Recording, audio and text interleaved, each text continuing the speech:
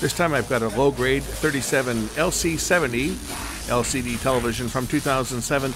This one here has a mind of its own. Sometimes it turns on, sometimes it doesn't. So let's see why it's not turning on.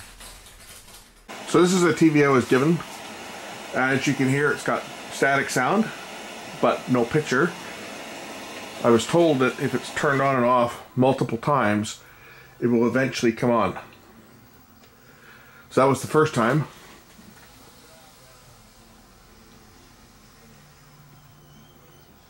This time it came on. You can see the channel number on the screen and the snow. So that's what the problem with this one is. Intermittently it turns on, other times it doesn't. So let's take this one apart and see if we can get to the bottom of this one. I got the back off this TV and I already see what the problem is. Now do you see what the problem is? Yes, Puff the magic capacitor has popped its top. I bet you that's all that's wrong with this one, is that it's not powering up the backlights. That appears to be what's going on in this, is the backlights aren't lighting up, and when you turn it on a couple times, that cap builds up a charge. So let's pop the power supply and see if I can fix this thing in record time. I'm probably right in the middle of the shot, aren't I? Disconnecting various connectors for the high voltage. These are the ones for the lamps down here.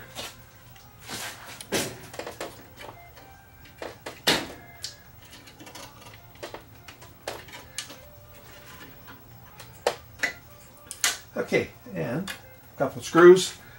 This board will lift out and we can move it over to the other bench and swap out the bad parts. One nice thing about these conventional LCD TVs is that they are generally pretty reliable.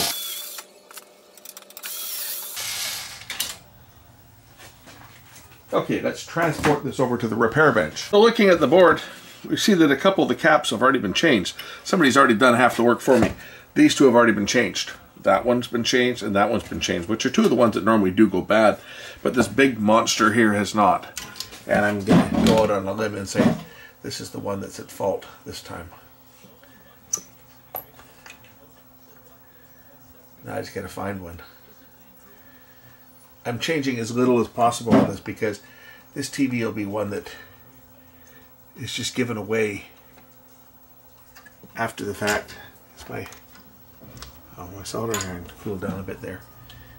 Okay, lead-free solder.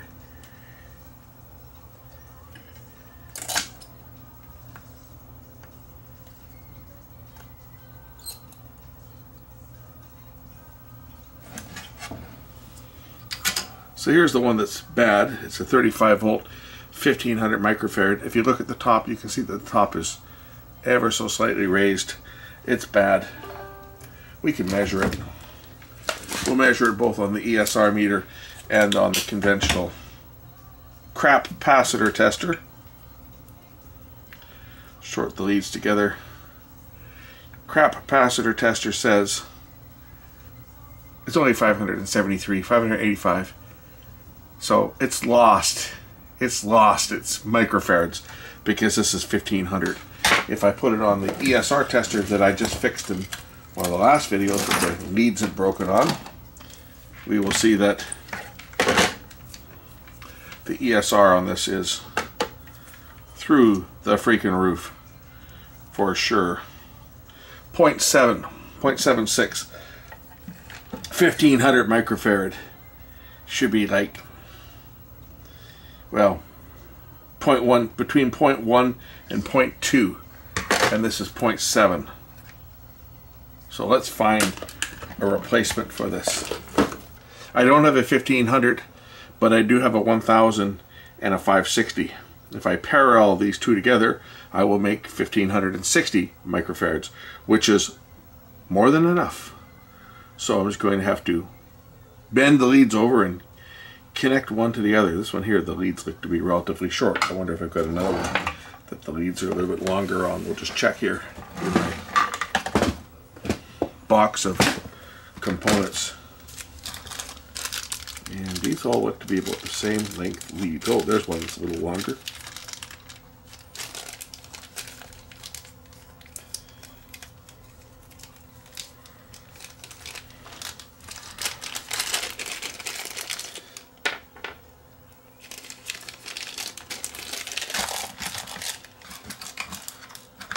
Damn, I was looking for that.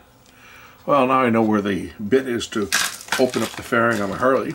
I stuffed it in with my other tools and forgot where I put it. Alright, so let's we'll connect the two of these together. Positive around positive and negative around negative, and solder them together. Make sure I've got room on the board, which I should have no problem. Yeah, I got plenty of room here to mount it with the other cap sitting over to the side. Just going to make sure I'm putting it in the right way here. Ooh, good thing I checked that. Gotta put it on the other side. Otherwise, Houston, we will have a problem. Good thing I checked that. That's always the first thing. If you're going to be mounting caps together with each other, always make sure that you've got the clearance before you commit to soldering leads on. So in this case, I'll kind of just twist the lead around my positive and negative terminal, and then my positive can go in like that. Yeah, that'll work.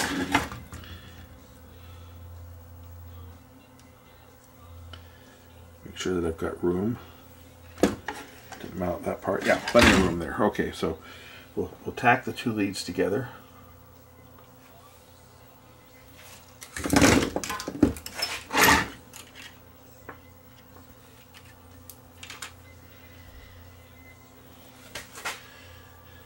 When you parallel capacitors, you actually drop the ESR as well. I don't know if you're aware of that or not, but when you parallel two caps together, and that's why a lot of times you'll find in power supplies, you'll find multiple caps that are in parallel, and you're wondering, why do they have, like, why will they have 3 1000 microfarad caps in parallel rather than just put one 3300? Well, the reason it's done is because 3 1000 microfarad try that, say that 5 times quick. 3 1000 microfarad caps will provide lower ESR than a single 33, and that is why it is done. Just going to clear out the solder out of the holes here so I can mount this part, and we'll plug this in and see if it works.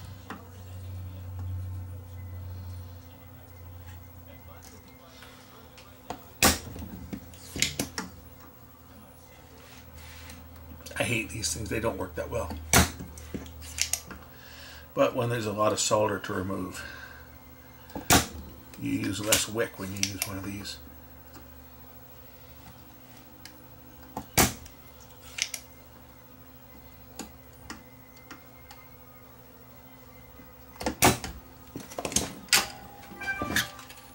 Okay, now I can drop the new one in, observing the polarity, of course.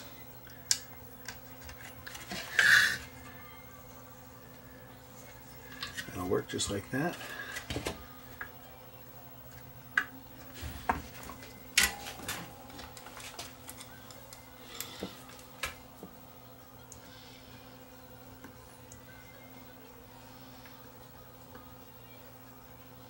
So this TV, this is mine. I got this one for free. So basically what I'll do with this set is this will go up for sale, and see if I can get, you know, 50 bucks for it. That's usually what these sets go for when they're working. If not, the price will drop every week until it goes away. But that should fix this one. Let's mount the board and see if it turns on. One nice thing about having a crane, even though it's quite not really a crane, it's more of just a couple tripods that are held together with zip ties. But it lets me get the camera way up.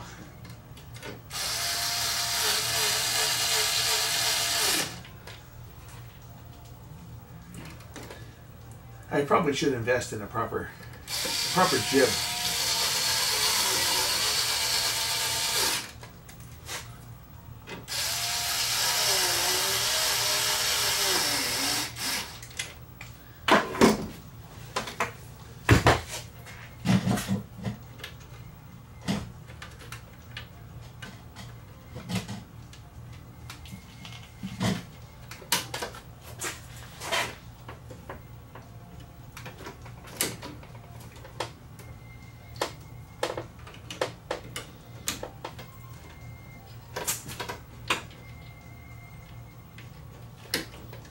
Voltage leads for the lights. Alright, let's power it up and turn it on and see whether this thing lights up.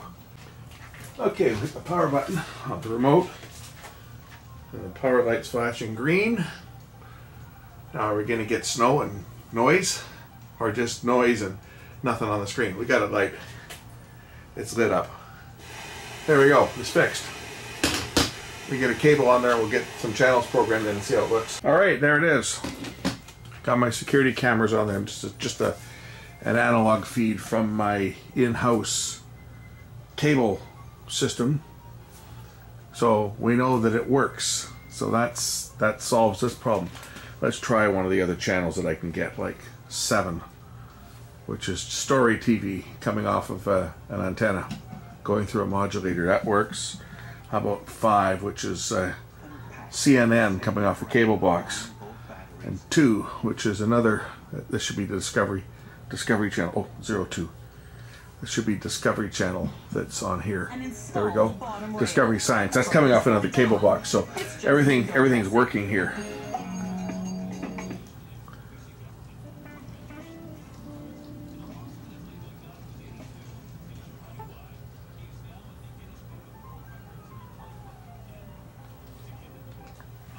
So this one's working.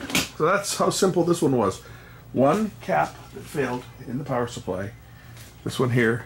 I just happened to notice it when I pulled the back off it.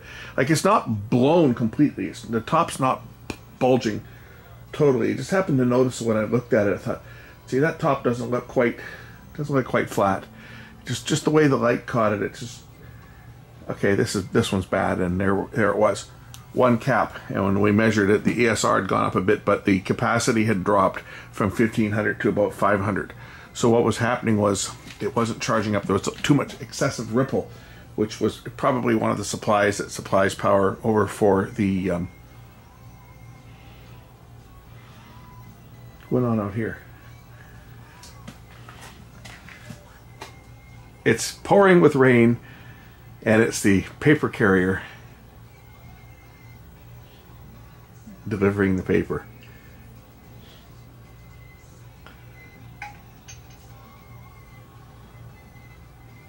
That's right, hang that hanger on the door and go back, and now you've just made your 5 cents for delivering the paper or whatever they pay them. Okay, so this one's done. This will be another set that I can say put up for sale and try to find this one a new home.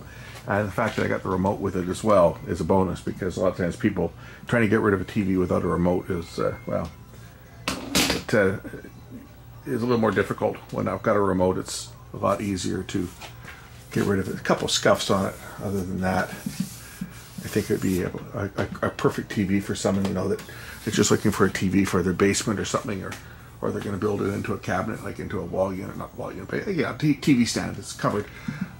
Because I don't know that that's going to buff out. Maybe it will. There's some scuffs on here, but oh, you know what? I bet you they had something stuck on there. It seems like it's yeah, it looks like tape. They may have had like a webcam or a sensor for like a game console, right?